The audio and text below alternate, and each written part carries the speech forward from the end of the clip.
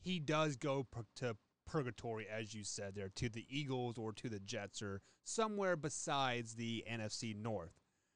Obviously, the landscape in the NFC North is going to change here, Tori. So with Aaron Rodgers out of the picture, who becomes the front runner in the NFC North?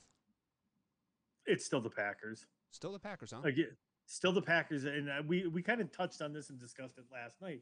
There is too much firepower on that offense and on that defense that for them to just completely fall off. There are so many weapons. They could dink and dunk it down the field on almost anybody with Jordan Love. If they decide they're not going to let Jordan Love throw the ball more than 10 yards to try to limit turnovers and to get his completion percentage up and stuff like that, they could do it. They could swing it to Aaron Jones in the backfield. They can do slants to Devontae. They can, do others. They can do cross slants to like with Devontae and Amari Rodgers and MVS. MVS is obviously going to be your field stretcher. And I don't see it. That defense has elite players on all three levels now. And they are going to take another step forward this year. As much as we like to rag on the Packers defense and their lack in the NFC Championship game, they were still a top 10 defense last year.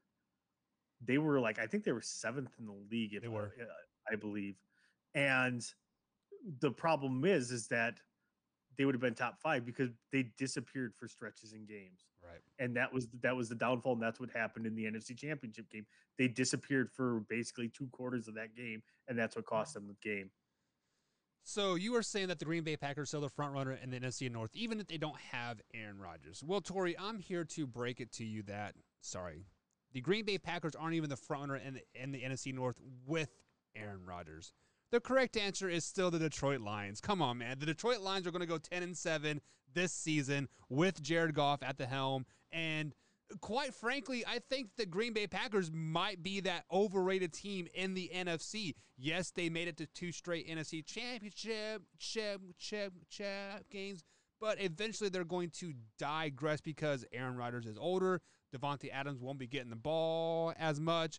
And there's going to be some turmoil and yada, yada, yada because the Detroit Lions they're a young, fresh team. They got a new quarterback. They got a new coach. They got some new receivers. They got some new defensive players.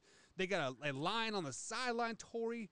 I mean, if Aaron Rodgers is not in the NFC North, the Detroit Lions are going to run that division for many, many years to come. As long as Jared Goff and Campbell are together, they're going to be like this, and they're going to run that North, and you and Brandon Combs' Bears are going to be at the cellar fighting with the Vikings for basically a 6-11 record year in and year out. How does that make you feel?